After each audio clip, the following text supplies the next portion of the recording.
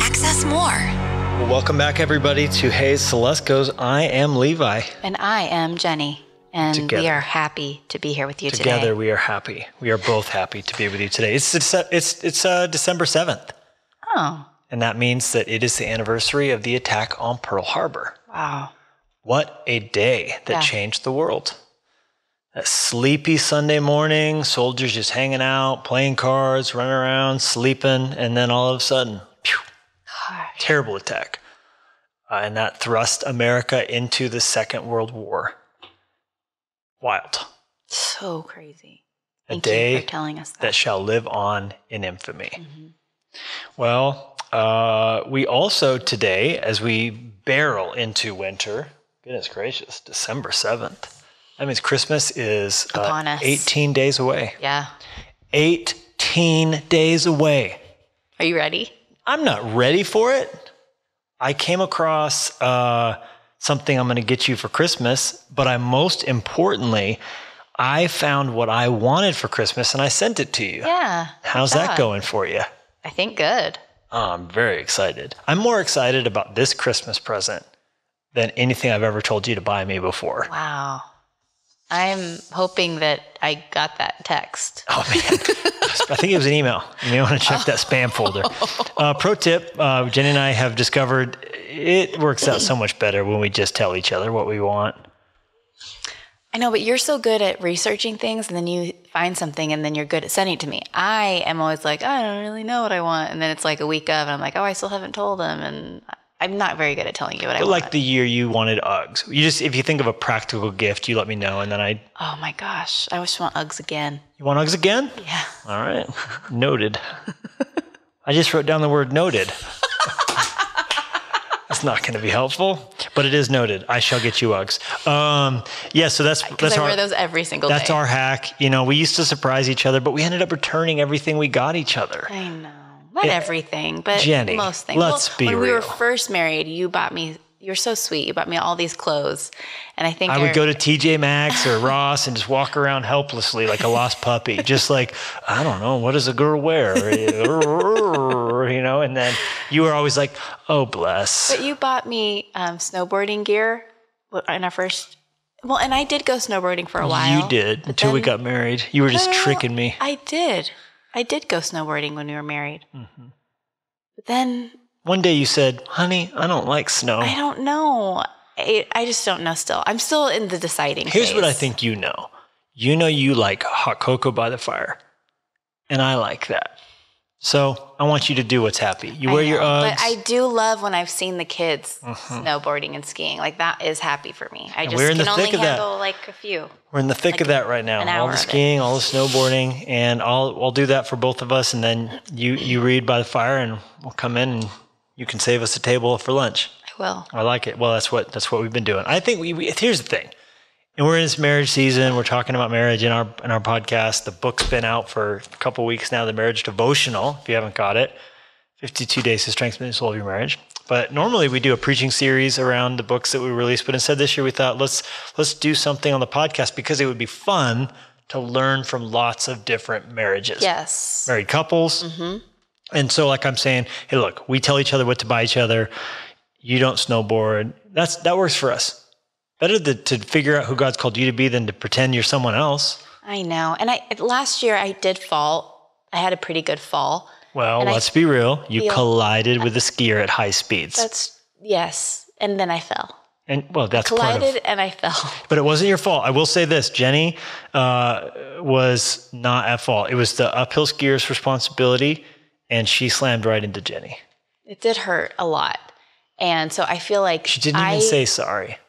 Oh, I don't even remember. And I remember you said, I'm done. I'm going to the lodge. I'm done. And you said, I'm done. I mean, you took off your snowboard and walked away.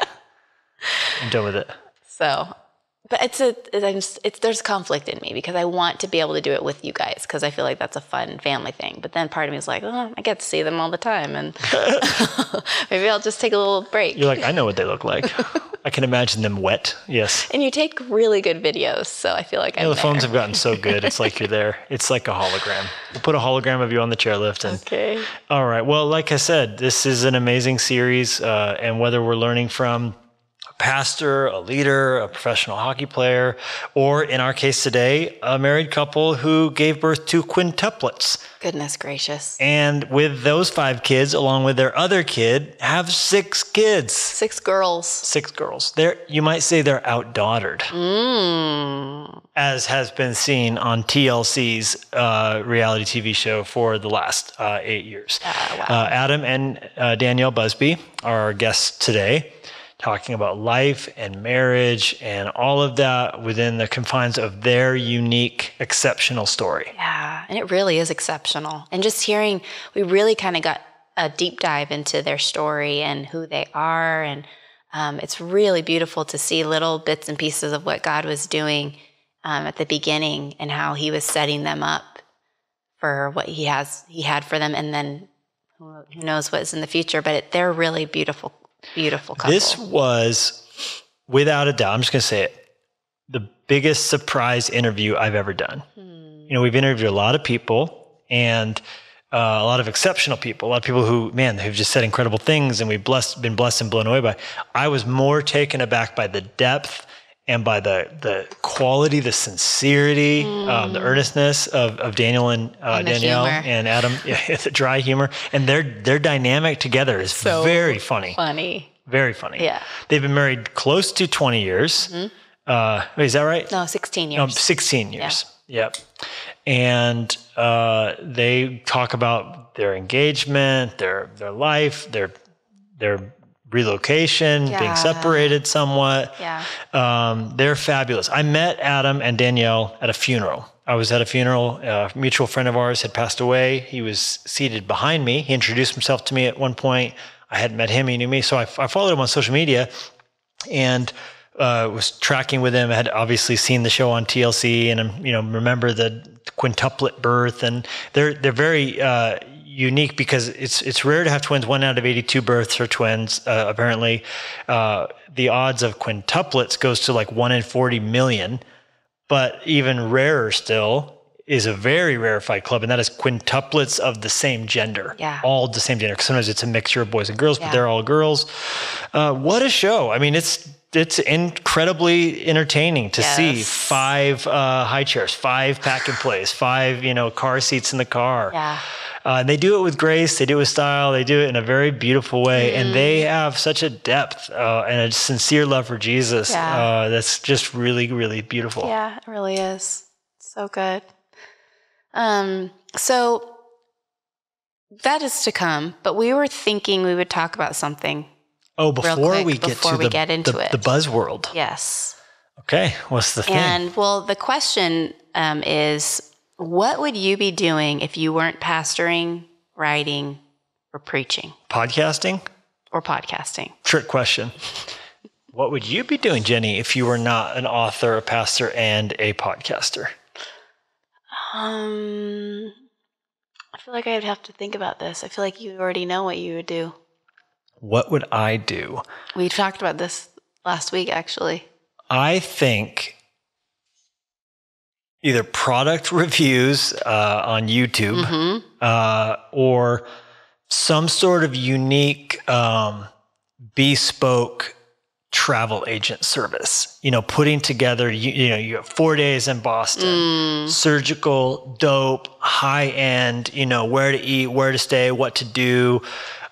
Something like that would be fun for people. Yeah. Or maybe something combined, something on like, hey, you're going to go to, Rome with kids. Like, here's how and why and what to do and the ins and outs. I think that would be interesting.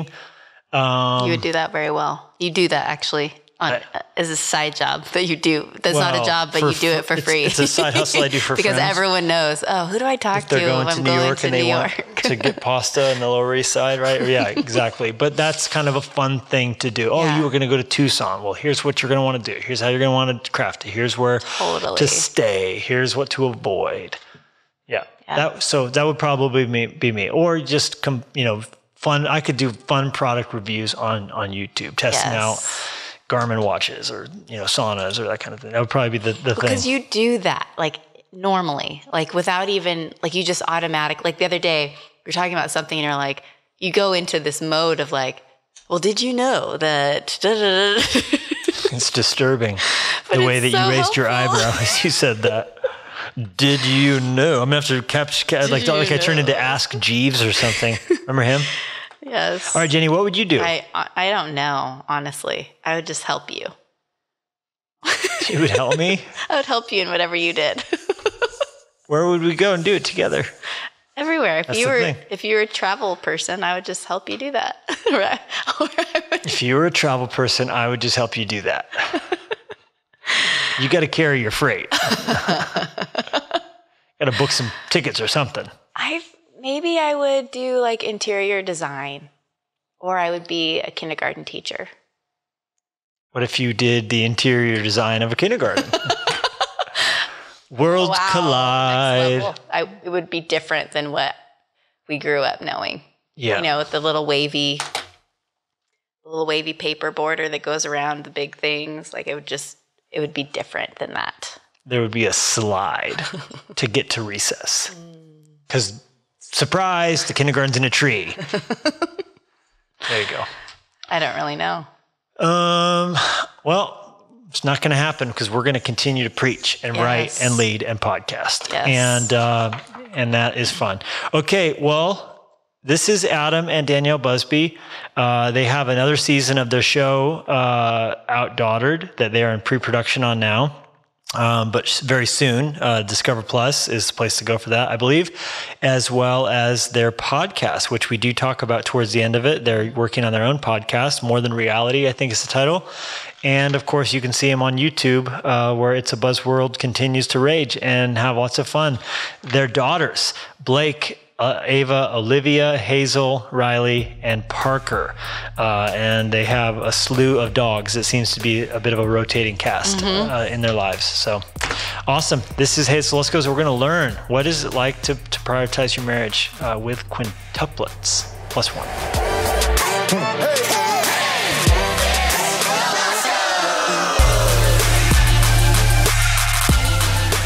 So to the Busby world, the mad Busby world.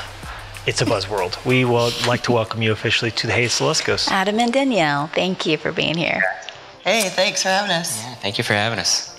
You guys have the distinction of having the most children of anybody who's ever come on this podcast all at one time. No, the Grishels do have a good grip of kids. We've had lots of parents, but no one who's ever produced them in a litter format. That has been. She's even got a puppy on her lap right now. Oh my gosh. Well, we're really grateful that you guys would take some time and come and hang out with us. What are we drinking over there? Just water. Okay, just water. We're going tea here today. Dr. Pepper Zero. Dr. Pepper Zero. Ooh. Through a straw. That's an advanced maneuver. That's better for the teeth, though, really.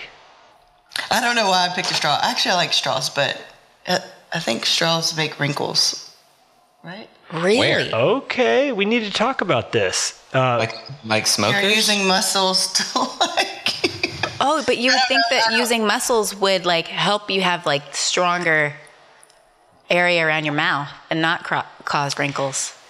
I don't know why I said that. Maybe I'm just heard No, it. it is good that we brought you on to solve this catastrophe. This is a real dilemma. We need to get to the bottom of this. We actually brought you on today not to talk about marriage, life, children, your new podcast. We brought you on today to talk about skincare and anti-aging formulas.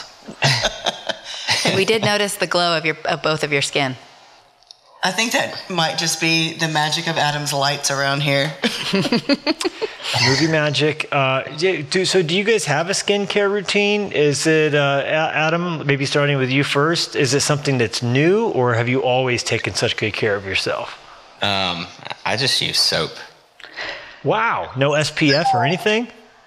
Well, I use very little sunscreen, honestly. Like, I tan very easily.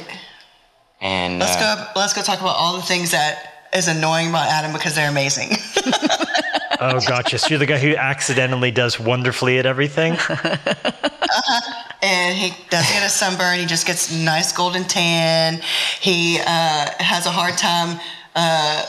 What is it? You're like the opposite. Like when people want to try to lose weight. Adam's like, I just try to it's hard. It's hard for me to gain weight. like, go away.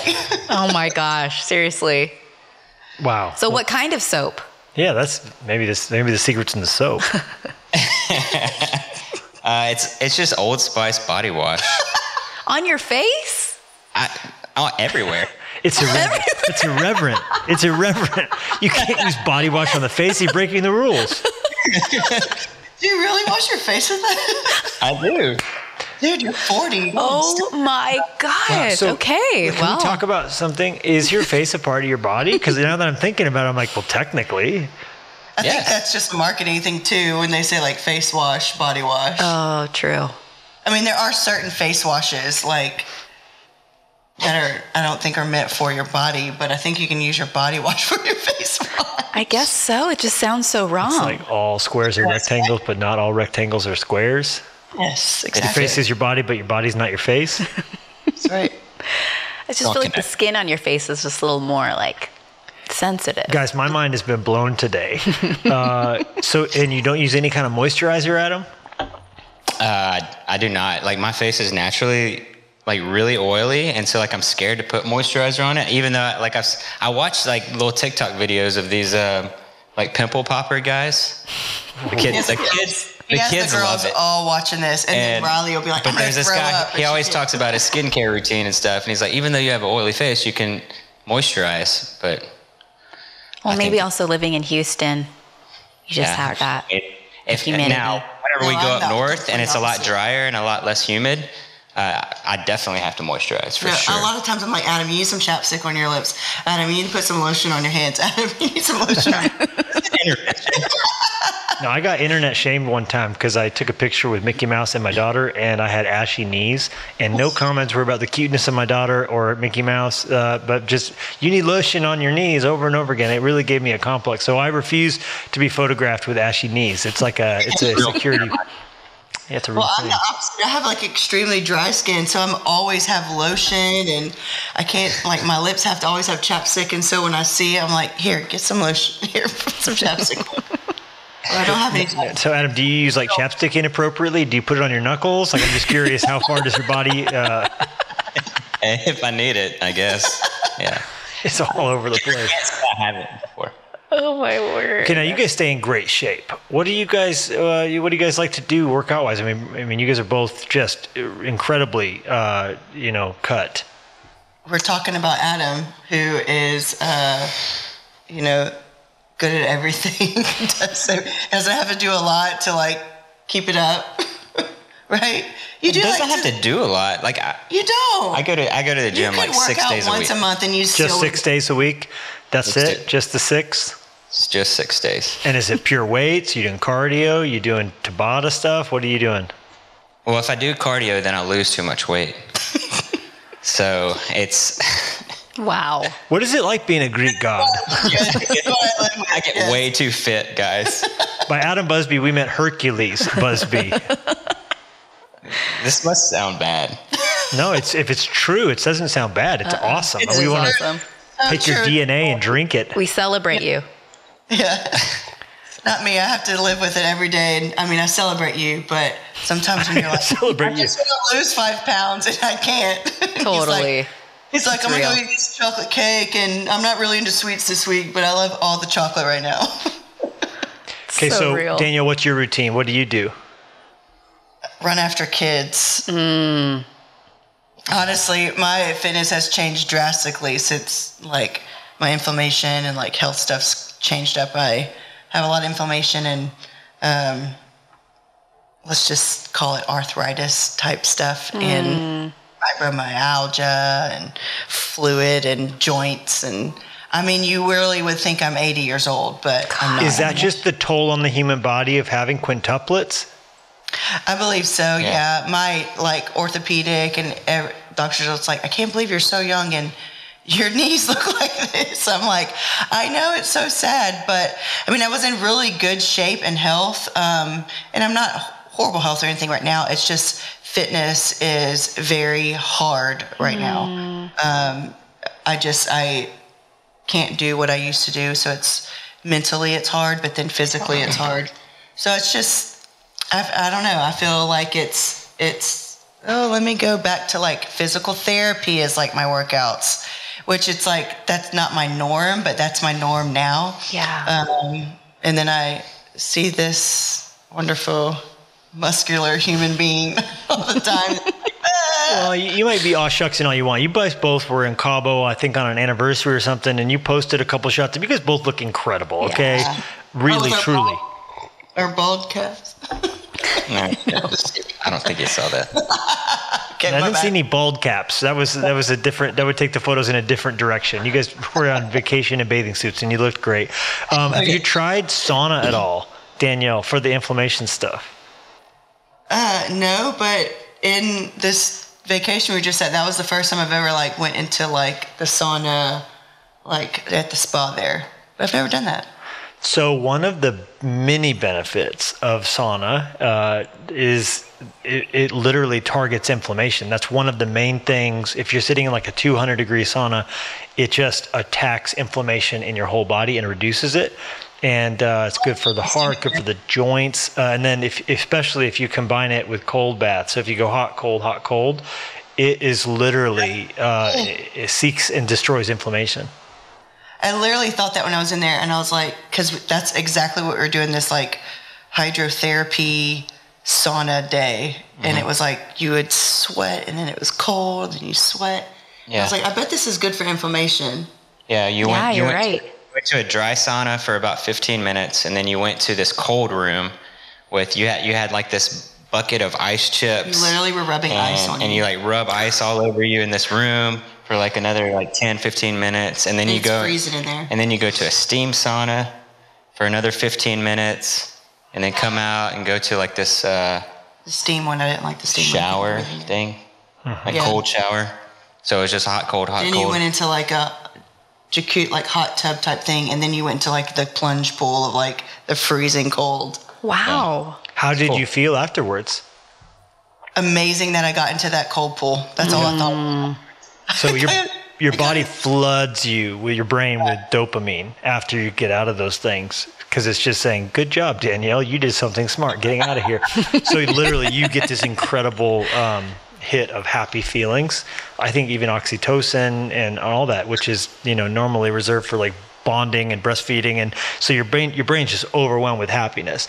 And then when you do that over and over again, it's a good kind of like literal high. And also it's so good for insomnia, this muscle loss, not muscle loss, muscle recovery and toxins being flushed, but then also inflammation, which is so important for not only those who struggle, like you said, with joint stuff, but also heart stuff, like cardiology, all of the, even cancer is a factor is inflammation. So I'm going to have to do this on the regular then. That's our happy place. We have a little a horse tank right now. In the wintertime, it's just a metal horse tank, but in the summer, it's like more of a setup with a reverse hot tub engine that keeps it at 40 degrees or whatever. But then you combine that with a little sauna, and it's so much fun with the kids too, because they're coming in and going out of it, and you can't be on your phone because it would shut off. And so it's that could be a new buzzworld vibe in the backyard there. There you go. Honestly. And the way they challenge themselves getting in the cold water is hilarious. Yeah. Well, the kids are always brave enough, like when it does get cold here, like we'll be in the hot tub at the pool and then they'll jump in the pool. And I'm like, y'all are crazy. Yeah. Yeah. Kids love that, jumping in cold water. I'm such a chicken when it comes to super cold water. So I was going to say, did you dig it too? You didn't. So were you, I feel like you really get to see who someone is when they get into cold water. Well, that was the challenge though that day. Because, like, he went in and we're like, we're going to do it. And it was the last thing was the cold.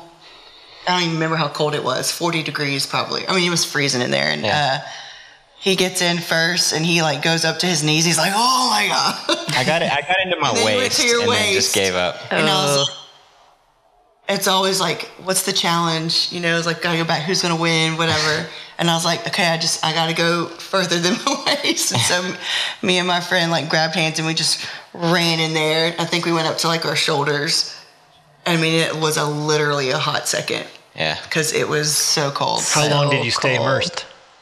I literally, like, maybe a second. Okay. So if you next time you work your way up, but, like, the goal would be what they say is 11 minutes a week broken up into 2 or 3 sessions. So if you can get, 3 minutes or 4 minute and 3 threes or whatever, that's where you get max benefit. After that, it kind of peters out. Yeah, but I definitely see like the high of like the dopamine, like, because even that like quick second, maybe it was like 2 seconds in there, but like you just are like, oh, Totally. never felt so alive. Yeah, exactly. Yeah, Adam, were you hyperventilating or do you enjoy it? It just like hurts. It like stings everywhere. Yeah, that lasts for about a minute, then it kind of chills out. You get used to it. Not quite. So we'll do 3 minutes, and it's so, especially in the winter here in Montana, because it's freezing outside and you're going into this freezing water. It's like torture, but then you get out and it feels so happy. And then you're sitting in that good. sauna and you're just like, oh my gosh, this is great. Yeah. Once you feel your feet and toes again. It helps me with just the mental toughness. Like, okay, if I can do this, then whatever I have coming up this week, I can do this. Like, and I think it's so much mental because your body can handle it. It's just like, if you're going to tell yourself if you're going to do it or not. Yeah. But okay, so before the kids, was there sports you really enjoyed, or how different, like the things that you did? You mentioned like you've had to redefine, what working out is. Now it's PT or bands or whatever. So what was it beforehand that you really loved to do? We used to love. We still love to do fitness and work out, but we love to like just go and be adventurous and do things outdoor and whatnot. But fitness, like as far as like in the gym or something, was like lifting weights, and I would run and literally do everything. I did boot camp classes, I did Pilates, I did yoga. All of it. Wow. It was all of it. I loved it all.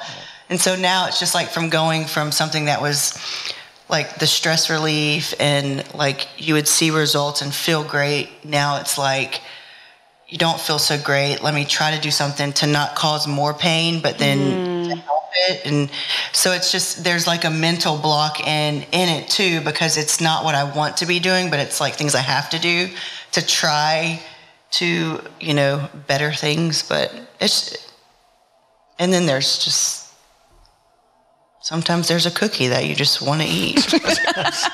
And sometimes there's a cookie. that is right. Amen. We were just having a conversation about that last night. I think the quote Jennie said was, I just don't know that I want to work out every day.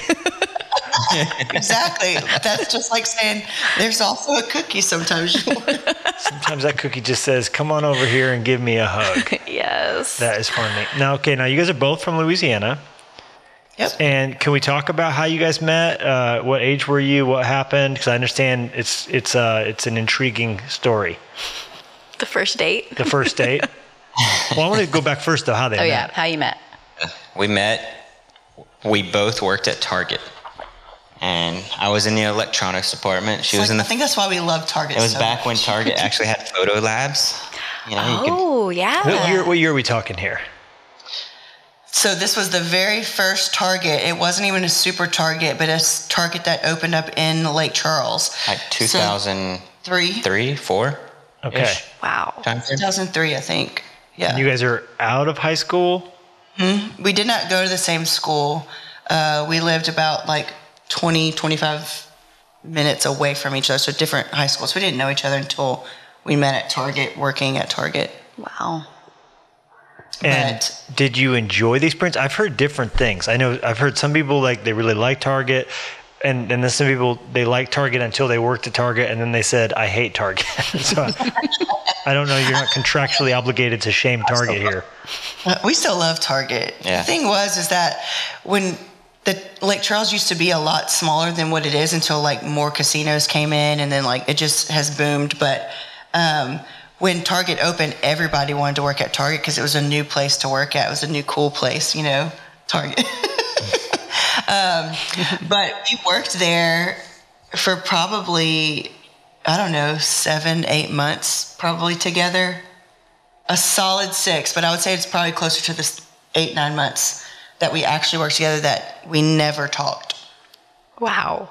We worked side by side, and that was just literally 40 feet from each other. But did you notice each other? Were you like aware, but kind of like, oh, but just not saying anything? I was playing hard to get. He was playing hard to get, and I was like, he's a jerk. He's too cool. That was kind of like, we just had like these complete opposite. I knew she had a boyfriend. So her cousin, which was like, she was like somewhat of like a manager at this Target.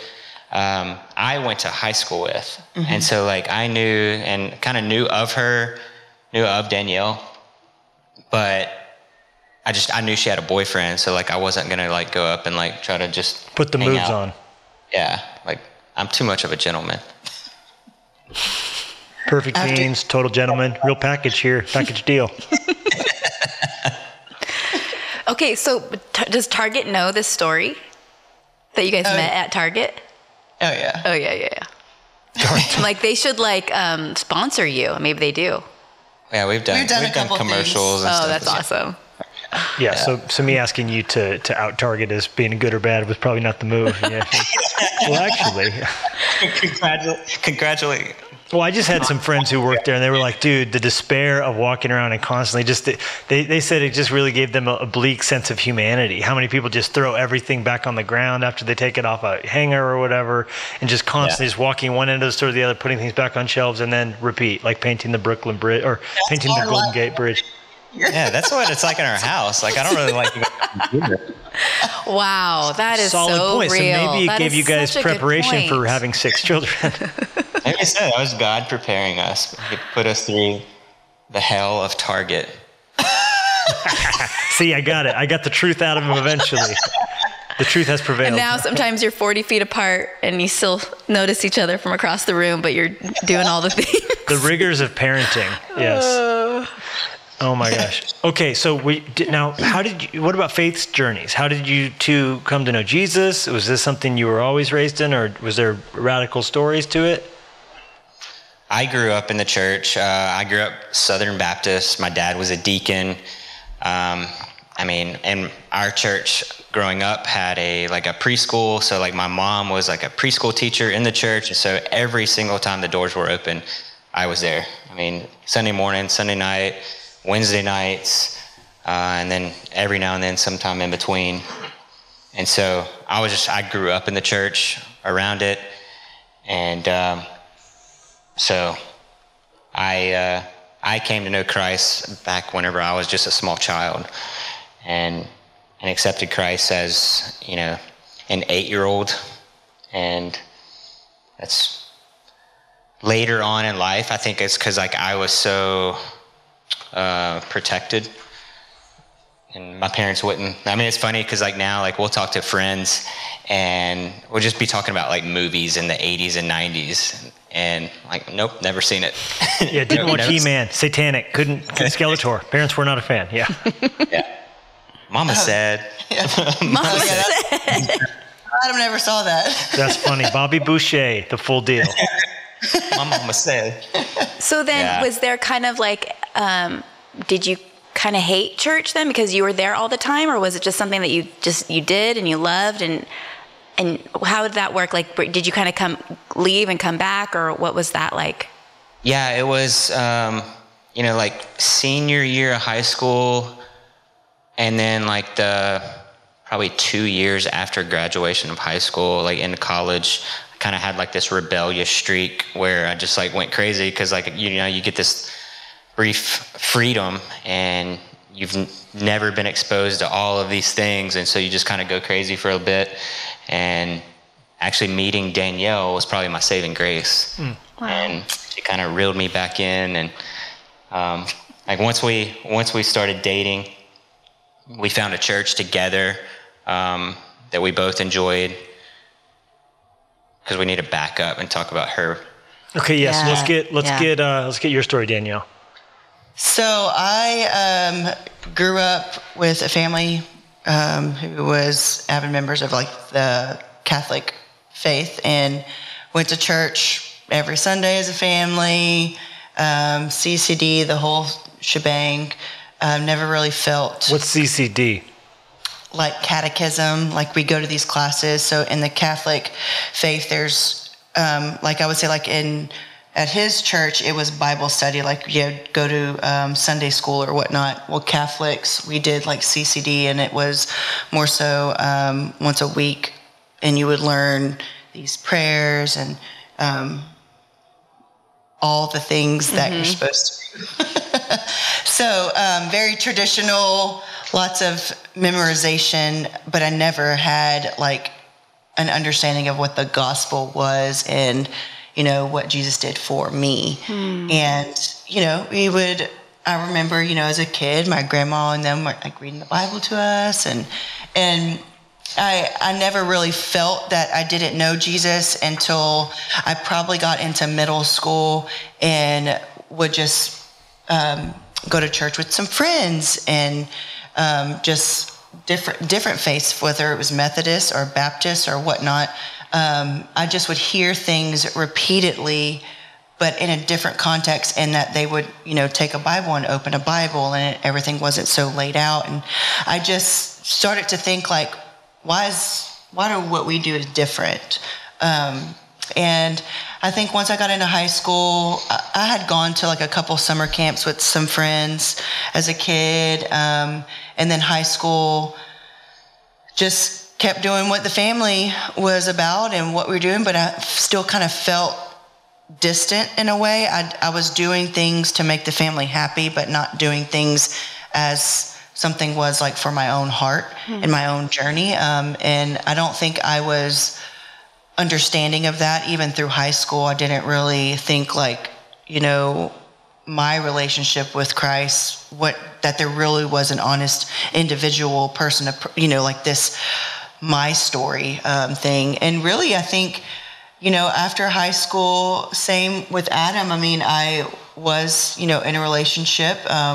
We did go to Catholic church together, but I knew it just wasn't going to be, it just didn't feel, I just always had this feeling like my senior year and afterwards, like I'm missing something. I feel like I'm missing something. And I met Adam, and months later, probably year plus later, once we finally like built a friendship and would hang out and stuff.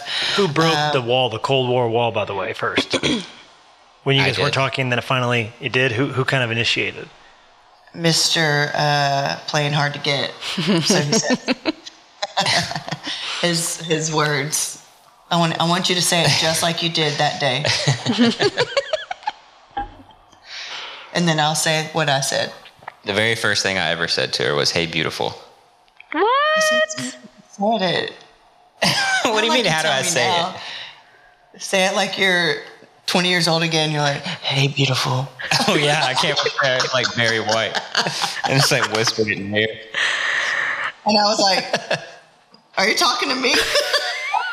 I was like, you've worked side by side to me, and you've never said a word to me, and that's what you're gonna say? That is so cheesy. Was he casually setting a DVD player down on the shelf? He was opening his closet, like where he worked, the closet. If he needed to go get something because there wasn't any on the shelf for a customer, he would come into my area and open the door. He would do this all day, almost every day, all the time. And then this one time, he's like, I think I was doing homework because I didn't have much to do in the photo lab. Hey, beautiful. And I'm like, okay, so you're that guy. Oh my gosh, that is funny. That's what you're gonna say to me. So it's so funny to hear, like, to remember back that, because it's like, it's so silly, and the way that we both are, it's like, it's very fitting for him to be, what's the word? What's your, how do you describe yourself? What's that word? Swagger. I'm enjoying this immensely. I want to just insert right into this. So great. I'm trying to think of that word. You're always like the cliffhanger, like the suspense. Leave you hanging. Yeah, and yeah. So I'm trying to think what that word is. Dang it, Gus, you're making me hot. Talking about Adam. She just Talking about Adam. Got to put the dog down. Oh my word. This is. Okay. this off. I am curious what the word is we're looking for here. I know. Suspenseful? Yes, but I'll think of it. Okay. It might take like a year, but You'll write us a postcard. Okay, now the story does have to continue, but I also am just trying to like visualize a Target photo lab, because now that you're saying that, you're right. Walmart's, Targets, they all had those photo labs. Walgreens have hung on to it. God bless them, or there wouldn't be any photo labs in the world. But it's funny, the world with photo labs, and you were sitting there just making duplicates for people, dealing with negatives, that whole life. How funny. Yep. And then when Adam asked me out on a date for the first time, he came on his day off to develop some pictures of my dog, of his dogs. And I was like, this guy really wants to talk to me because he's on his day off. He took a whole roll of film on his dog just to get in to see me. Probably that morning. Just every single shot the same of his dog. A photo shoot of me and him. And the last photo was a picture of his face with holding up a sign, "Will you go out with me?" Yeah. Yep. I can't imagine though the weird things a photo person would see in developing people's photos all day. How disturbing that could be potentially, and humorous. And I mean, sometimes you're like, why do people do this, or like, why do people pose like this, or like, I never saw anything like bad. Well, you say that just scrolling through social media too. Yeah, but that's true. Yeah, true.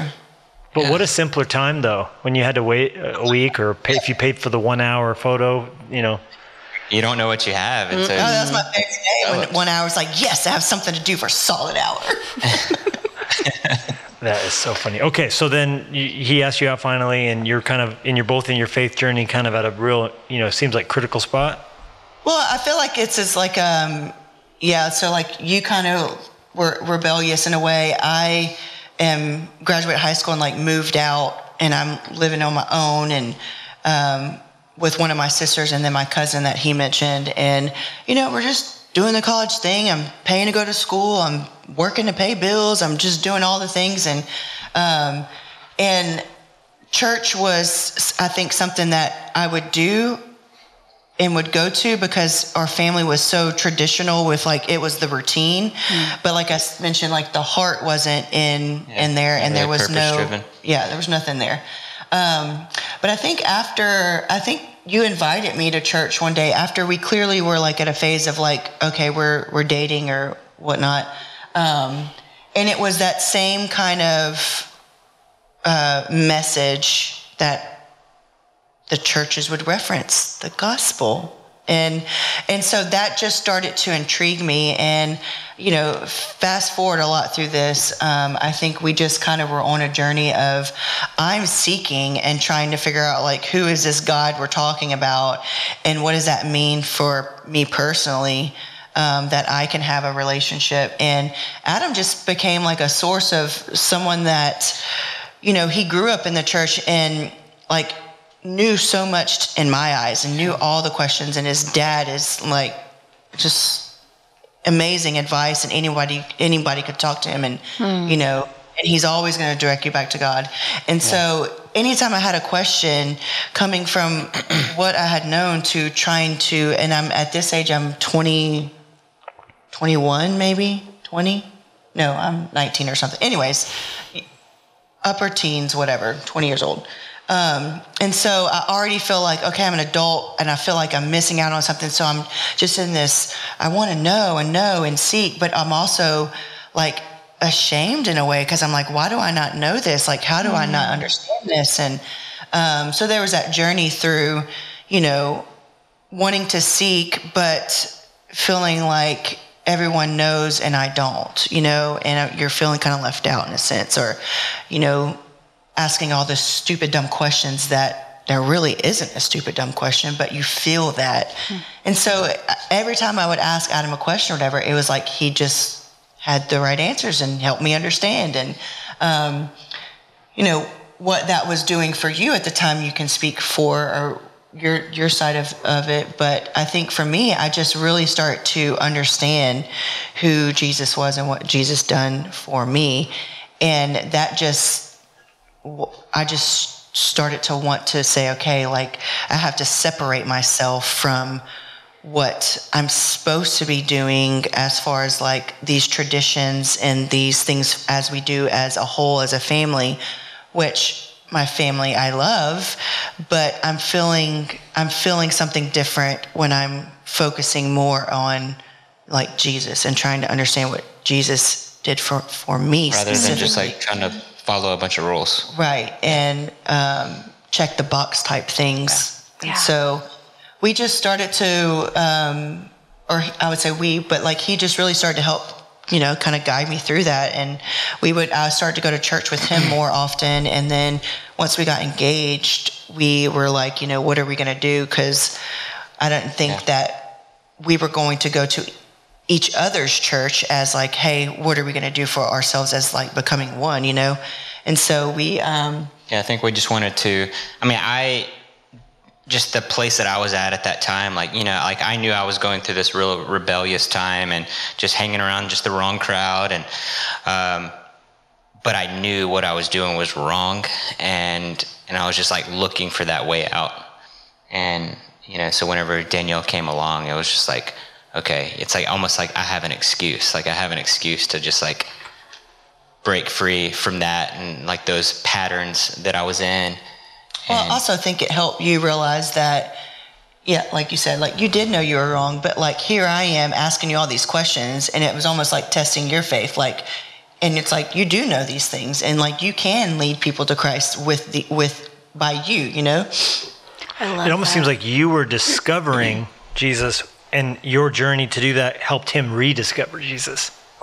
Right, yeah. What he had almost taken for granted came to life in his heart, watching you kind of experience it for the first time. Wow. That's beautiful. Your words are better than you mine. said that so beautifully. He really did. That's powerful, though. It is. Thank you for sharing that. Yeah. That's beautiful. Okay, so you're married. Now, what year did you guys graduate high school? 2000, and she was 2001. No, we were 2000 We were also. 2000 also, so we're right there. That millennial figuring out Y2K was bust, and then here we go. On into the world we shall come. We watched the world change, though, haven't we? We went from film and Blockbuster and then flip phones to now the internet. So the world has maybe changed in our lifetime more than ever in human history. Yeah, it's been wild. Watching stuff just come and go. Yeah, the Blockbuster thing. Now you're watching like documentaries on it, and like your kids are really like learning like what that kind of stuff was. And it was just funny that like just this past week, like the day that the Taylor Swift CD came out, or album, and I mentioned to the girls, I was like, look, the new Taylor Swift CD came out, and they're like, what's a CD? What's a CD? Wow. Totally. That's what our kids asked too. Wait, there's a Blockbuster documentary? Yeah. Ooh. We're going to need to watch that. It's all about, I think, the very last Blockbuster. Because I hear there is one it's not a real company one, but someone's keeping one alive, right? I think through COVID, it might have ended up closing, though. Isn't it in Alaska or somewhere really random like that? I think it's up somewhere like in the northwest somewhere. Maybe it's in Montana. Yeah, maybe Washington. Yeah, exactly. No, believe it or not, you want to step back in time where we are. It's the dog sleds only run every other day. So, okay. Amazing. Now, what year were you married? 2006. Okay, tell us the proposal story. That's enough. Want to get We hit? have a lot of long stories. I want to get hit. So This is a long form podcast. We can do whatever you want. We doing this or what? We're getting paid by the hour. We're fine. We had been dating for a couple years, and 22 is like, it's always been like my favorite number. Why do we have favorite numbers and stuff? I don't know. 22 is my favorite number, and I always said, I want to get married when I'm 22. Not so much that I even knew, I don't even know if he really knew that prior to us really getting engaged, but like my birthday is on the 23rd, like 2 days before Christmas. Are you insinuating that I didn't know your favorite number right up until we were getting engaged? I know you knew. And that he didn't work that into his nefarious schemes? That's the question you asked on my first date. No, What's did your you know favorite that, number? What's your did favorite you know color? That, like I wanted to get married when I was 22. I'm pretty sure. By the way, congratulations on this whole year being all for you, Danielle. Seriously, 22. 22. It's the year of double favor for Danielle. Oh, I love it. I love it. Yeah, that year we were dating 2.5 years, and this Christmas comes around. So it's not like we're like a new season, like a new holiday together. It's like we've had a couple birthdays and holidays we've spent together, and so like I guess this one year it was like, what do you want for Christmas or whatnot? And I specifically remember saying I want some type of bracelet or necklace, and like that was it. We went one time. Adam remembers this story differently, but we went one time and just to kind of look, and that was it. Just nothing that I ever thought anything of it. Because we went looking for bracelets and stuff, and we ended up spending the entire time looking at engagement rings. Gotcha. Were you at K Jewelers? I think it actually was. Every kiss begins with K. Yes. I actually don't remember, and I don't remember looking at that a lot. I remember being like, oh yeah, that's cute. Oh yeah, that's cute. But not in my head. It was not like my time. Wow, that's so He threw you funny. off the trail though, probably, right? Were you, I mean, I He guess did. if you're shopping for engagement rings, he wasn't throwing you off the trail too well, but. But that's so Adam to be like, you think you're doing this, but you're not. Like, and so I was right on board with what he was trying to trick me. Funny. I did the same thing. I threw her off the trail. I actually said, yeah, I'd love to propose to you next year, sweetheart. It's just not great, like with finances and taxes and stuff. So maybe let's get through the next, tax bill and then we'll do it. And I was proposing to her that next month. So she was like, well, he said it wasn't going to happen, so it's not going to happen. I believed him. Yeah. Heaven forbid they take us at our word. No. Yeah. Well, he ended up, you tell it. You tell the story. Yeah, we need to hear this from your perspective now, Adam, because we've heard. It's funny, the collective memory of a husband and wife on the same event changes. I'll start telling the story, and then she'll just like. I'll throw in the correcting points. Nope. The ones that you're going to leave out that are funny. Inaccurate, is what it is. It was accurate. There you go. It really wasn't all that like crazy, like eventful though. Like, where are we starting this story at? Wherever your heart desires. It was actually I was going to do it for her birthday, and her favorite restaurant is Olive Garden, so we went to Olive Garden. Remember, we're in Lake Charles, Louisiana, and prior to that, there's not many choices in Lake Charles, Louisiana. There wasn't many choices, but 2 months before this all happens, my birthday, Hurricane Rita destroyed Lake Charles. Oh. So we're in that phase where there's nothing is open. People don't have power. There's trees everywhere. It's destroyed. And Olive Garden, I do love Olive Garden salad and breadsticks. Me too. It never stops. It just keeps coming. Keeps coming. We got all the ads going here. I know. I will say though, man, speaking of Houston, because that's where you guys are at this moment, I love that original Carrabba's. We love that one on Kirby. That's some good stuff right there. So good. So no restaurants are open, and it's my birthday, and it's like, what are we going to do? Olive Garden was the one restaurant that opened. You can depend on it. Let's get the family together. Remember, it literally was the only restaurant that was open. Mm-hmm. And so I had already ordered the ring, and I was waiting for the phone call letting me know that it was going to be ready. And literally during the dinner, I got the phone call. I'm like, man, it would have been so cool just to be able to do this in front of the whole family and for the birthday and You're like, I got to go real quick. I'll be right back. You run out and get it. And I was trying to figure out a way to do it, and I just couldn't make it happen. I couldn't get away. And would you really would have done it in front of a group of people? Probably not. I don't think you would have. That's why we ended up doing it when no one was home at my parents' house. We were waiting. It was Christmas Eve. The next day, Christmas Eve. Christmas Eve. So apparently you got the ring. And we were going making all the stops at the family. And, we were at her in-laws, her family's house for a bunch of Christmas stuff. And then we drove to where my parents lived, and we were waiting for them to get home, and we were going to do Christmas with my family that night. And so we got to the house and no one was there. And I was like, hand goes up. Here we go. Flag on play. We left my grandparents' house to go to your grandparents' house, is what you told me. And we stopped at your parents' house he never told me why. And I'm like, what are we doing here? We're already late. We're supposed to be at your grandparents' house. Your whole family's over there. They're waiting on us, blah, blah, blah. Why are we stopping at your mom and dad's house? Like, why are we stopping at the house? And he's just like, just a minute. And he doesn't say anything. And so now we get in there and he's like, I thought he was running in to get something. And like, we get in the driveway. He's like, well, come on, get out. And I'm like, no one's here. We're supposed to be at your grandparents' house right now. What are we doing? And he doesn't say anything. So now he's getting on my nerves. Yeah. You're all frustrated. Like, bring you in the house and like propose to you while no one's here and it's just us. And he's acting weird. But I didn't know how to say it. So I just start acting weird. Yeah. He gets inside and like Were you sweating inappropriately at him? Were you super nervous? He was so nervous. You were so nervous. I probably wasn't, thanks to the Old Spice. So cool. Very well played, sir. And your forehead, even remarkably, it wasn't sweating because you were using it on your face as well. So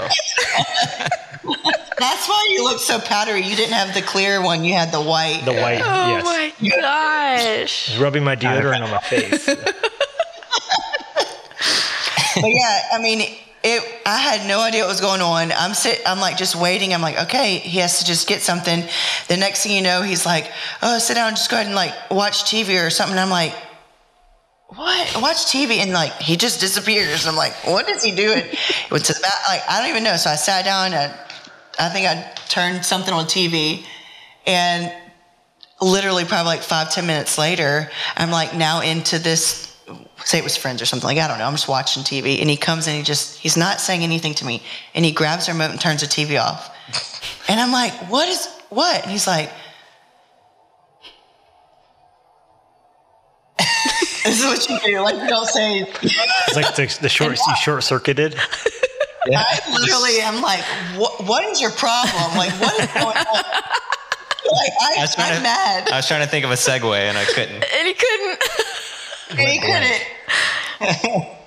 And then you grab my hands and I'm just like, what? Like, are you trying to apologize for something? Like, what's going on?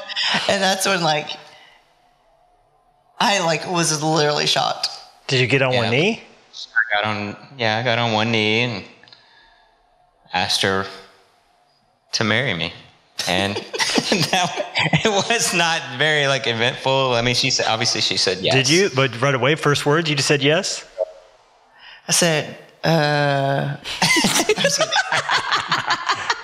He said, hey. He said, hey, beautiful. I was like, I probably said, is this why you're acting so weird? Hey, beautiful. Will you marry me? Hey, beautiful. And she said, you talking to me? You guys are so funny. Well, I think the whole time you were texting your parents because they were coming from, I don't know. And it would have taken a while on the T9, the QWERTY phone. Exactly. Every button I'm hitting like three taps. You're waiting for them to call you back. And gosh, that's a great engagement story, though. That's awesome. Okay, and so what year were you married? Is that 2004 then? So 2006. We got married in 6. Yeah, we got married. So funny story. There's a lot of them. So we got engaged on Christmas Eve, December. So that was 2005. And then so we go through the holiday season, whatnot. That year starts, New Year starts. And I literally went on the calendar and found the first 22 that fell on a Saturday. And it was July 22nd. And that became the day. That's awesome. Wow. Love it. Wasn't as she was thinking, but. It is funny. To me, it's funny. What if it was like January 22nd? Oh my gosh. Oh my god. Okay, so January 22nd, that would have been crazy. Yeah. And then when did you move to Houston? 6 months later. Yeah, so at the time I was, and I forget like timeline. It was all a blur. You'd already started working. I was working at a local dive shop at the time. So like through that 3 years that we were like dating and stuff, I ended up getting a job and running a dive shop in Lake Charles, Louisiana. And this is scuba diving. Scuba diving. Wow. Where did that come from? Is that something you were always interested in?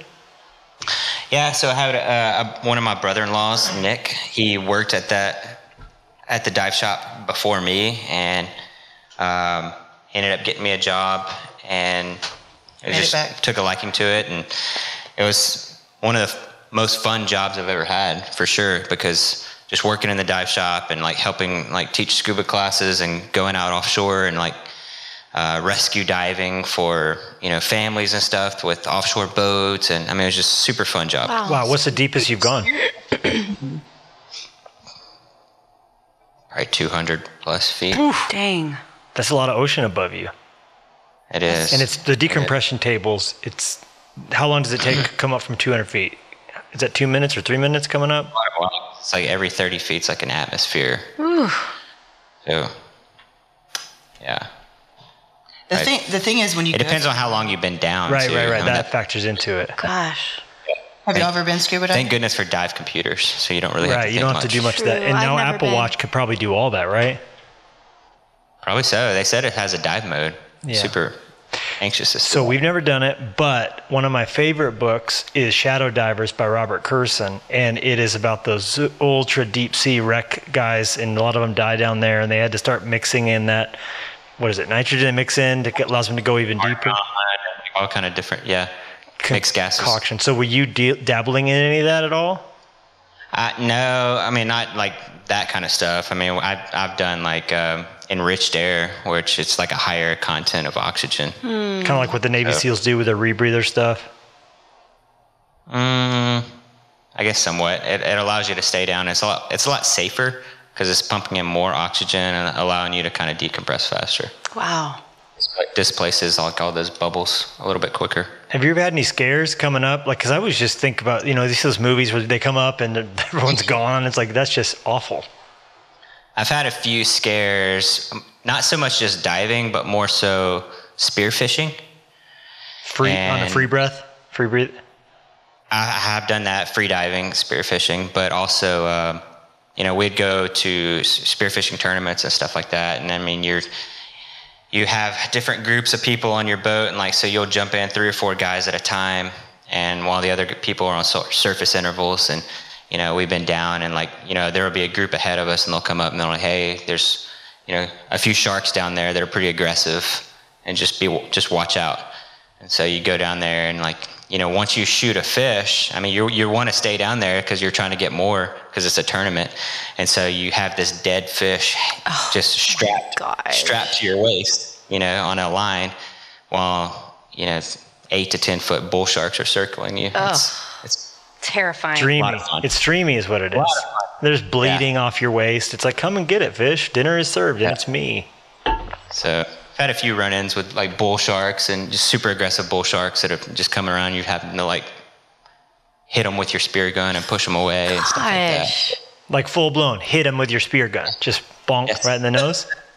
Mm-hmm. Yeah, that'll jab them inside. I mean, however you can get them. That'll do it. Danielle, are you doing this too? Is this a thing? I mean, I dive. I like to dive and stuff, and there's been sharks around and everything, but I've never spearfished and, you know, purposely went. What's the best you call it? Never punched a bull shark in the nose. Never punched a bull shark in the nose. However, I did go cage diving with white sharks. Okay, where was that? In South Africa, Cape Town. That's like got to be one of the full prettiest cities in the world. Yeah, it the was same boat that they do like the Discovery, like Shark Week dives and stuff. That was like before Quints. Wow. Now I'm like, oh my God, I have 6 kids. What if something happens? Yes, totally. Yeah, honestly. Wow. I'm Okay. my body scared of heights. And So, do your kids get ear infections a lot? I'm just asking for a friend named me. Do we? Your kids. Do you guys struggle with the ear infection stuff? It seems like my kids get water in their ears. If we don't put the alcohol drops in, they get ear infections.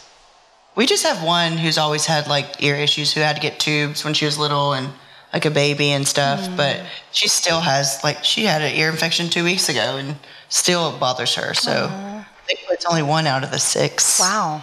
And your kids are swimming a lot in water. Do you put alcohol drops in afterwards every time, or no? Nope. We didn't have to, used to, but I now feel like we it's do having to more and become a more. ritual. You get lake water or ocean water, or even pool water. It just seems like I don't It know. happens every time. Did that not happen to you with scuba diving? Did you have to do that, or because you're always having to decompress your ears, right? I've never really had an issue with it, and honestly, like up until, man, it was this year. It was like the first time that I ever had an issue with like Oh, yeah. my ear. I jumped It's in. probably because you're 40. Yeah, I jumped in the pool with the girls in the backyard, and I just went straight down to the bottom of the deep end, and it felt like I ruptured my eardrum. I mean, for like 2 weeks after that, like it was just excruciating. And I couldn't clear my ears, and like it hurt, but I had some sort of ear infection, and come to find out, and like I could not equalize. But that's the only time I've ever had an issue with it, honestly. Okay, so was it the dive job that brought you to Houston? Yes. So Not the dive job. no, it was the dive shop became like very successful. It was like I think at the time it became like, I think we had gotten this award or something like that, but for becoming like the number 7 scuba pro dealer in all of North America. Wow. Which is crazy. Little town in Lake Charles, little Lake Charles, Louisiana. That's awesome. Competing with like all of these other dive shops like in Florida and whatnot. Bahamas and geez. Yeah. And so, ended up getting a sales job working in oil and gas here in Houston. And that's what brought me to Houston. Just experienced like selling scuba gear, and then like, hey, you want to try oil and gas and petrochemical sales? I'm like, yeah, sure. So like 6 months later, after we got married, we ended up moving to Houston. Wow. And working again with my brother-in-law, and we were a pretty good team early on. And I think like 3 or 4 months after moving here to Houston, we landed a contract with ExxonMobil in Beaumont, Texas. And then I was working like these long turnaround projects and stuff where I was having to stay over there for like 3 months at a time in hotels and stuff. And so we had just gotten married, moved her to Houston. Nobody's around, no family, no. Yeah, see you soon. Have fun. And then here I am working 45 minutes from home, which I could have just commuted that. But you've got Lake Charles, where we came from, and like Houston, where we are here, and Beaumont is right here. Yeah. So it's an hour and a half, hour and 40 minutes from where we are, but from Lake Charles, it was literally like a 40-minute drive. Oh my God. So you could have commuted had you just stayed where you were. Every day, like Or I she's could have at called, like least I'm stayed- stressed out, like working this project, and then I get back, to the hotel, talking to her in the evenings, and she's just crying. She doesn't know a soul. I'm like, why did you move me here? And That's so It's just hard. me and the dogs. How did you And guys then- stay connected? How did you keep the marriage strong? Like, what were some of the tips to enduring that season? Because, I mean, I know people, traveling nurses and people deployed overseas, lots of people listening may not have the exact story, but they need to try and keep their marriage connected while in different places. What was work for you guys? Yeah, I mean, we were young and married, moved away, and so with that distance of separation, I mean, it was hard because one, he couldn't necessarily communicate all the time, all day if he needed to. It was like mostly I could talk to him like after work because he'd work these turnarounds, these long projects, and I mean, here I am trying to figure out where do I go to get groceries and like just everything. Yeah. And we didn't even have enough time to find a church and like any type of community here at all. And so I literally would just drive back and forth she would to come and meet me. Louisiana, and I would just stop in Beaumont. Yeah. And at this time he was living in a hotel that was like what do they call those? I'm really Like an bad. extended stay, Extended like stay, and so he had like a little apartment. apartment in this hotel, and so I would go and I would take the dogs. They would allow dogs, right? Yeah, the dogs would always come, and so I would take the dogs and I would stay one night. And I mean, whether he'd get up and leave at 5 a.m. to go to work, at least it was like we could maybe, when he would get off of work at 7, 8 p.m., we could have a late dinner and hang out or just see each other. Yeah. And then I'd go Lake Charles for a week. And then on the way back, I'd come because I'm like, okay, there's things I need to take care of at the apartment that we moved to. Gosh. How long was this season? How long was that whole period? 6-7 months, I think. Yeah. For that project. And then once that season passed, and like he literally moved into the apartment that we moved into, it was a whole new phase because now we're really living together, and it's just you. And now there's not enough room for you in this apartment with me and the dogs. It's only been really just us. The adjustment.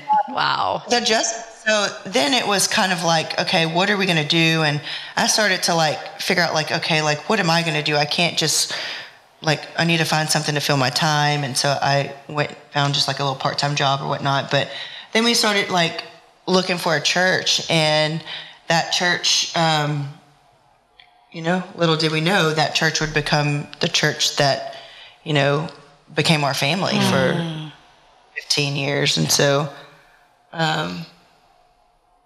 I think through that, like we found, we got involved in a church, and just instantly we're like, how do we meet people? Like, we don't know anybody. We found a church. It was getting involved in a small group and just try to build a connecting point with people and try to serve. And so literally that's what we did. Our first small group wasn't really that successful for us. We didn't really click and bond with the people in there. And so we tried it for about 6 weeks and waited for the next opportunity to join a group. But after that, we started serving with youth ministry and a whole journey of, God walking us through that part of our life, and trying to have a kid, and then infertility, and being youth leaders. And it's just, it could just go on and on. That's but beautiful. All of we look back and see where God laid his hand in every point of where he connected us. And things that, like, I was a fairly new Christian, and at that point I wasn't even baptized as a believer. And so I was still new into this, understanding Jesus and the gospel and accepting Christ, and still just growing and trying to learn. And we became youth leaders, and, as scary as it was such a beautiful time for us in the season that we were going to be approaching that we didn't know. And where I think God kind of drew us in through a little bit of photography and stuff, turned into something beautiful. We had a niche, and I'll take pictures for those events, turned into being youth leaders to people in our life who we didn't know, to then kind of pray for us and walk with us, to meeting our best friends who went to that church. And it's crazy to look back and see what you don't see currently, but you can look and say, God was there. He put us there. He guided us through this. He brought those people in our life because of that reason. And here, connecting all those dots. So, wow. And just seeing the persistence though for you guys, because I think that could be a quick turn off to be in a small group and not really connect with anyone and be like, okay, is this even the place for us? But then just kind of take a next step and just to let God open the doors before you. Because truly, if you're in a church that is teaching the Bible and Jesus centered, there's a place for you. And I think we don't always click with people right away. That's a hard thing, getting into relationships with people, but that's just such an encouraging story of continuing to show up, even if things weren't necessarily going the way that maybe you expected, and then seeing God open doors before you. That's powerful. I think so encouraging for people listening who might find themselves. They tried a small group, it wasn't for them, and then they left. But you said, hey, we started it. We got on another one, and then we got on a team. Started to serve. That's so cool. I wish everyone in church could hear that and just be encouraged by that thought right there. Yeah. So good. Yeah. That was, that's what really got us through the whole infertility journey. Just because we were we went through this infertility process for years. And how many years was it from marriage to Blake's birth? 5.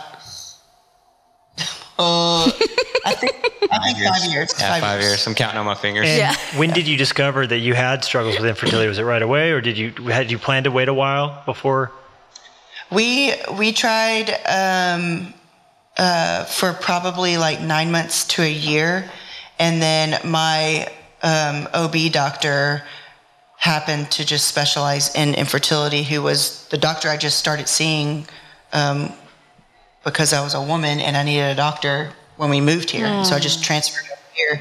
And he just happened to be a specialist, infertility specialist. And so he kind of just guided our points and gave us things to kind of work on and try within these 9 months, and then said, it's not always easy, so let's just try this. And so we tried, and then you start at little things. Let's try this, and let's get this tested. And so from first trying, wanting to start a family to having Blake was about 2.5 years until we were successful, I guess. Mm-hmm. Wow. Yeah. And then, so through that process, obviously it just took a toll on both of us. And,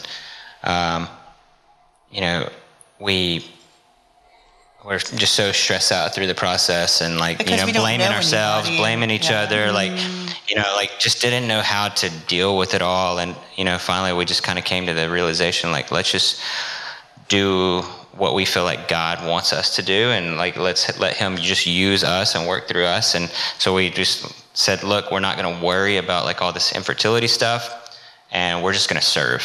And we jumped into senior high ministry. High school youth group.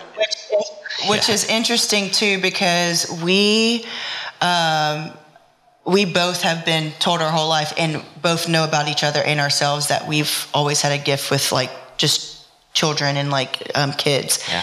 And it's just been a natural connecting thing with children. And it's something I fell in love with Adam with, because I saw that he had that too. And it's not often you see men have that gift. And so that was definitely one of the things I fell in love with Adam about. But whenever this comes full circle to Adam's great at everything. He's the total package, ladies. But that is really cool. Jennie and I both met in youth ministry. That's how we physically met, in the youth group room, and then served through it. And I'm convinced that for us, the formative foundation for how we parent came from how we led that youth group. Yeah. And now in God's providence, you literally have a all-female youth group in your own home. But that literally, that probably was a big part of that. Yeah. It was. It opened my eyes, never knowing that I would have the life today. But as I look back and say, there's so much I learned and was so scared to step into that journey, because I didn't feel strong enough. I didn't feel I knew enough. I didn't feel bold enough, but I just kept saying yes. And we did this together. We were involved together.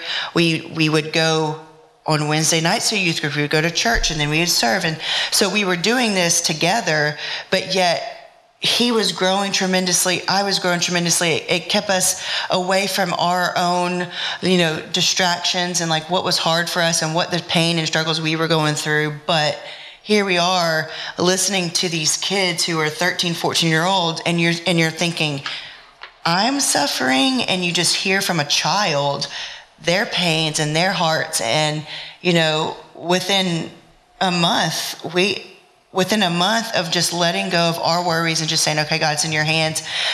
We just want to just use us for wherever we need to be used. And here we go, a month in, then we get pregnant. And it was just it's just, you couldn't imagine. But now we have this family, this youth, all these kids around us that are so excited about the Busby baby. Totally. Oh yeah, Blake becomes the mascot of the youth group. Yes.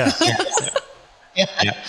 But wow. And then I'm sure nothing could prepare you for the bombshell moment when you guys are getting that ultrasound and you're like, okay, we're pregnant again. Blake's going to have a little sibling. And then to find out there's 5 babies. Yeah. There is the time between us praying for years to have a child, and it's a huge part of my gospel story of walking that journey. And my being baptized as a believer, where I found Jesus, and I remember the specific day when all that happened. And so crossing that line of like full on, Jesus, there's nothing else I can do. I need you, to him answering our prayers that we prayed for years for, to then speed up the journey to saying, I think we want a sibling, but how do we ask God for more? He gave us what our hearts desire. He gave us what we longed for and wanted, a family. And now we want to ask him for more. Like, geez, that was a rough season to kind of like process that, to then, just saying, God, our hearts, where we sit, the struggles it was for us. We're just asking if this is your will, like just, in simpler terms, can it just not be so hard? Yeah. Well, let's not go through all that other stuff. And you know what? He answered those prayers and he said, it wasn't hard. Yeah. So, I mean, luckily, like her doctor being a fertility specialist, whenever she said, we want to try for one more. He's like, okay, we'll just jump right back on that same regimen that we were on, or she was on.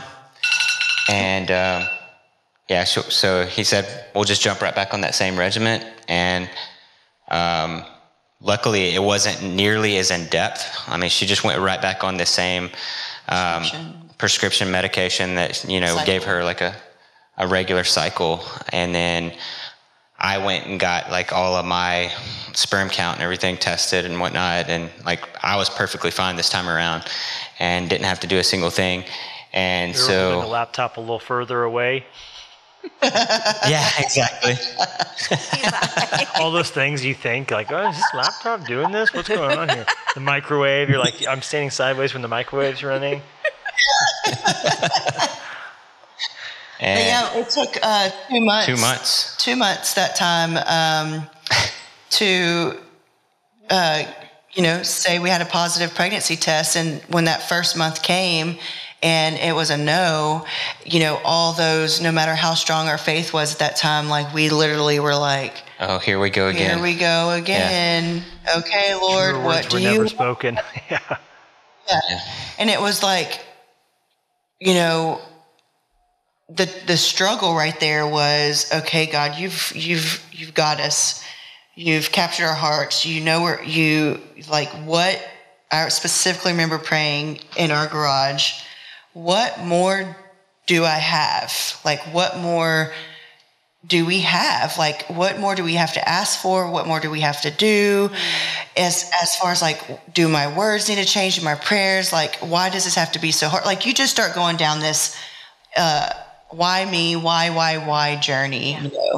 And, I think we just left kind of like discouraged and not feeling like, okay, what are we going to do? And between that until that next month, Adam was just like, we just knew that road of infertility was just it was so hard on like the marriage and though we were at a different part in our faith and at where we were was stronger and whatnot, you still, can feel defeated at times. And we just said, we're not going to do this a long time. Like let's just try one more, give it a go. And he literally would say, you better hope for twins because, we're not going to do this. Yeah. We're not going to do this again.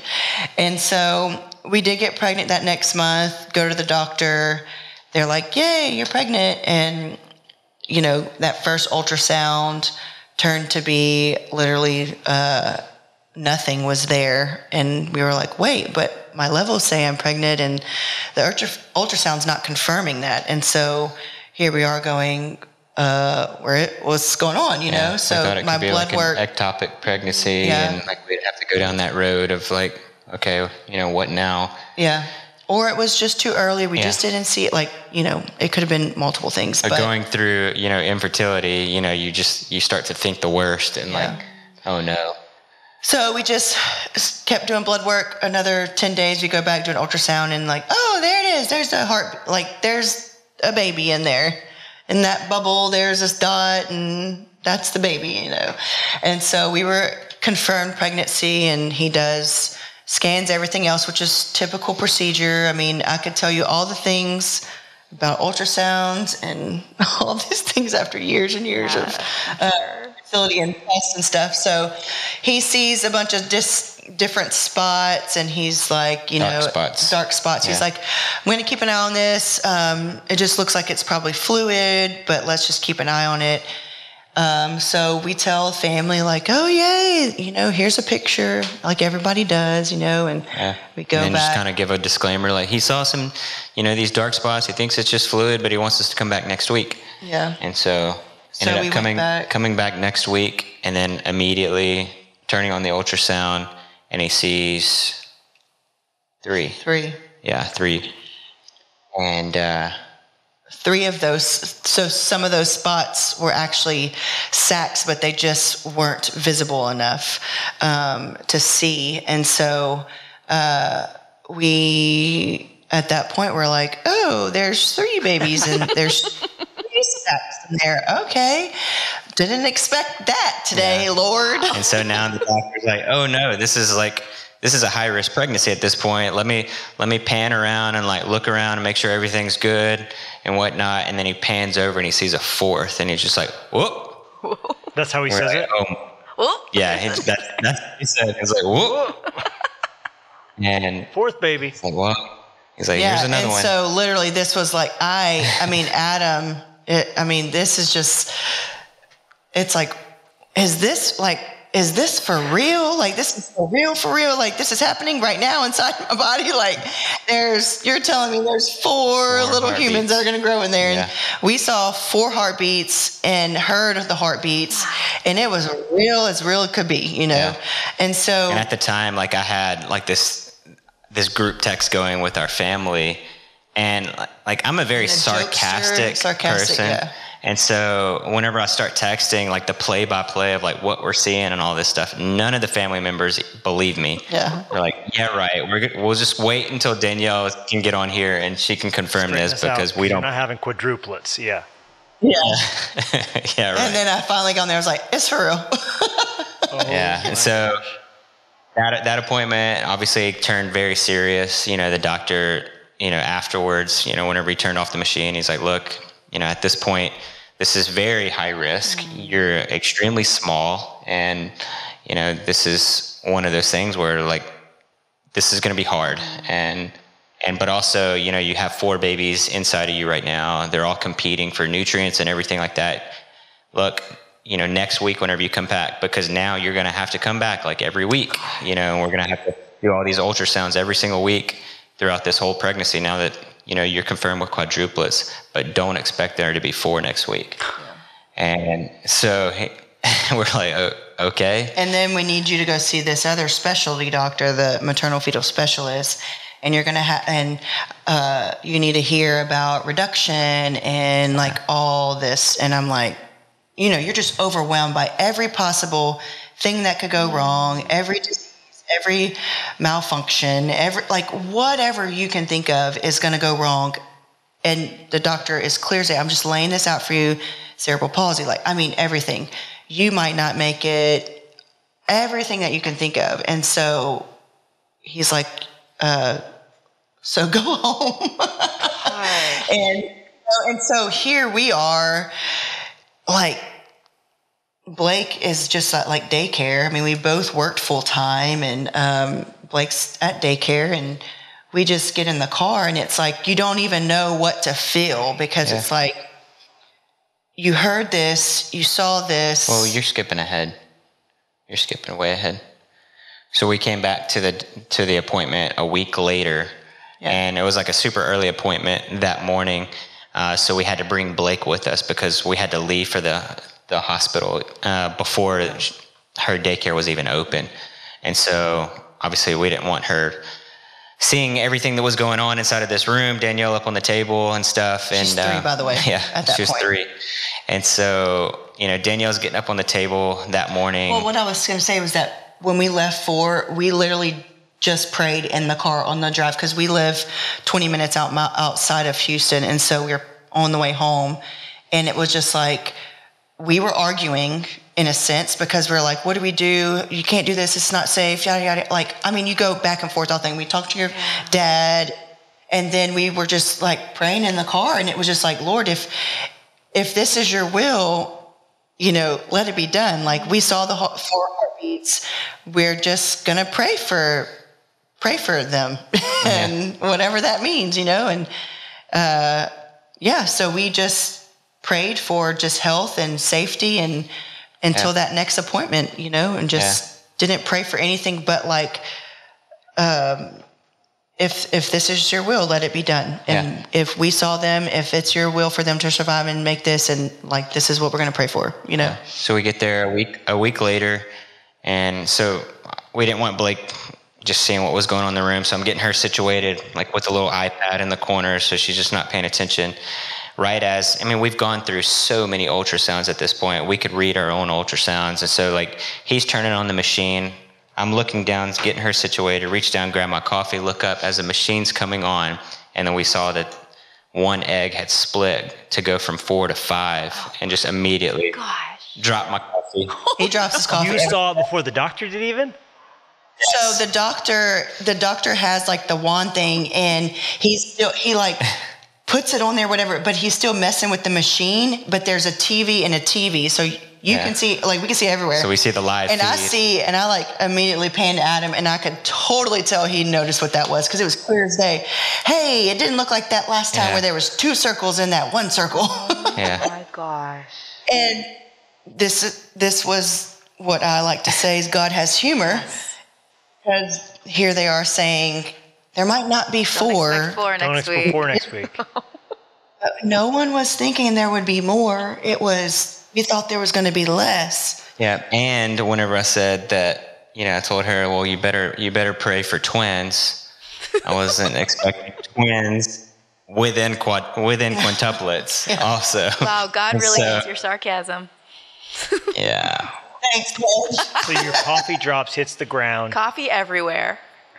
And that the doctor was like, he saw it. So he immediately like pans over to find the other eggs, because it's like, did they all split? Or like, just making sure none of the other ones split. And didn't even cross our minds that would have been something we would have seen. But there they go. There was number 5. Oh my gosh! Guys. So you become very, very rare. One of only 2 people ever who have had all the same gender quintuplets. Is that right? At the time. At the time. At the time. Yep. Yeah, I think there's been one or so since then, but surviving all-girl quintuplets. Yeah. Okay, I know we're up. So I had humor like crazy. I couldn't stop laughing, and Adam's like passing out. How does your brain compute such a thing? My brain immediately is like, just fast forwards to the future. Like, how are we going to do all this? He's more of a visual, just trying to like already solve the equation. 5 cars, 5 before college, 5 weddings, 5. Yeah.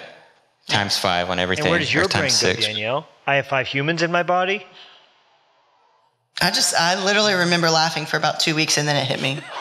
And I was like, I laughed for 2 weeks. That's going to be the episode title. I laughed for 2 weeks, and then it hit me. AKA, it was hard. I didn't understand it, but I just kept saying yes.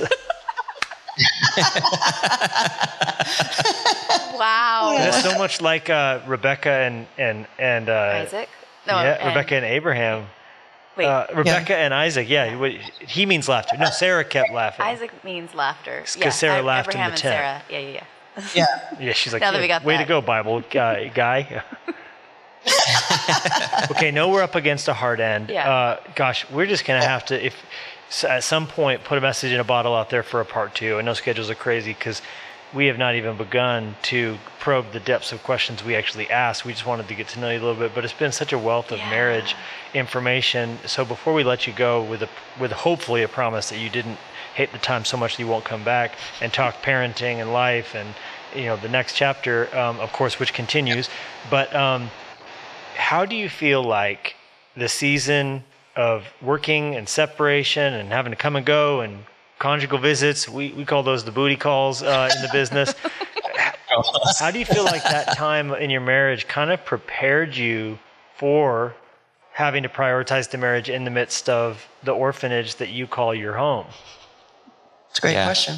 Yeah, it gave you just seasons of like need and drought and like without each other, it totally prepared us for like the future and stuff. I mean, like even like after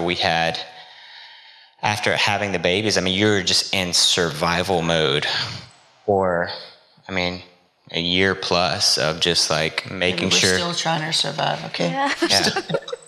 Different kind of survival at this point. But, just like how to like adapt and overcome and like figure things out. I mean, that's been our motto this whole time. It's just like, we're just figuring it out as we go. I mean, there's really no blueprint for this, I mean, we're kind of like in uncharted territory. And I think above all, like we've always, like when our relationship like kicked off, it became connecting because of God. Was like really when we started to bond and like really tied together, was because we were both seeking, whether you were re-seeking, I am seeking, like we knew that there was a connecting there.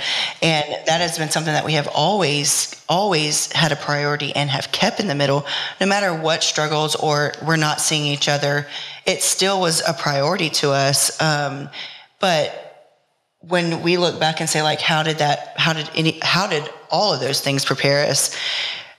And what did we do about it? I mean, we're still in that phase, and we still will forever be in that phase because we are outnumbered in our house, and we are always distracted by 6 little girls. And that's not even saying distracted by the world. That's just in our house every single day. Yeah. And so there's always something where you're having to divide and conquer, or you have to do this. But or just even like as a healthy marriage, just trying to, keep our marriage a priority in the midst of like the chaos, really, and figuring out like how we do that. And like, and just, it's literally a schedule of just like routine weekly date night and, making sure that we get a sitter every single week for routine date night. And then also, I mean, like we try to like once a quarter, just do like an extended stay, like go for a weekend or whatever, just even if it's just like, a staycation just somewhere in the city, just get a hotel room just to just get away from the chaos for a minute, just focus on us, because we know that's the biggest priority, just in the hierarchy, obviously, like our relationship with God, and then it becomes our relationship with each other. And we'll tell the kids, look, my relationship with mommy is more important than my relationship with you. And, I have to make, this priority with mommy, above everything, because if we're not healthy and we're not happy, then this whole family is going to be, spiraling out into chaos and just not happy. And I mean, God gave us very distinct, different gifts, and we really do work well as a team together. And we identified that whenever our life became a family of 8, that we both are strong in different ways. And when we work together, it's a lot happier in the house. And from whenever we had babies to now we have a 6th grader and a bunch of 2nd graders, it's still that way today. But today we've learned over probably the past 2 years, communication and time together devoted to each other outside of what is your distraction on your everyday, whether it's in your house or whatnot.